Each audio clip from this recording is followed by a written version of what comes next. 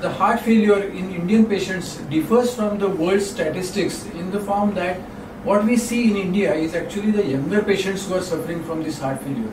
In fact, when we look at the Western population, it is generally the people who are about 60, 70 or elder who are seen as heart failure patients in their clinics or in the hospital. But in India, we see it at much earlier, that is about 20 to 30 years younger patients are seen to be suffering from heart failure. In fact, in India, the problem of uncontrolled blood pressure, uncontrolled diabetes, heart attacks is much more, and that affects the heart pumping to a greater extent, and we are seeing the younger patients. Besides, in India, the problem is many people cannot reach the diagnosis because the facilities are not available in many health centers, healthcare facilities. So the diagnosis itself gets delayed and the patient comes to the knowledge of this condition much later.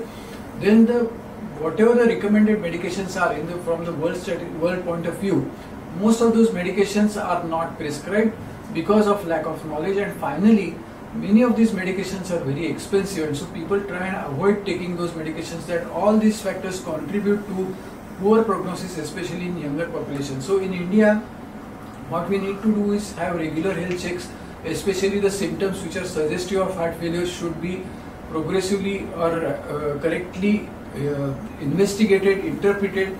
The medications should be started early. Although the medications are a little expensive, but these are the things which reduce the mortality, allow the patient to function for a much longer period. That's how the income will be still generated for the patient, and the bad prognosis can be prevented or delayed at least.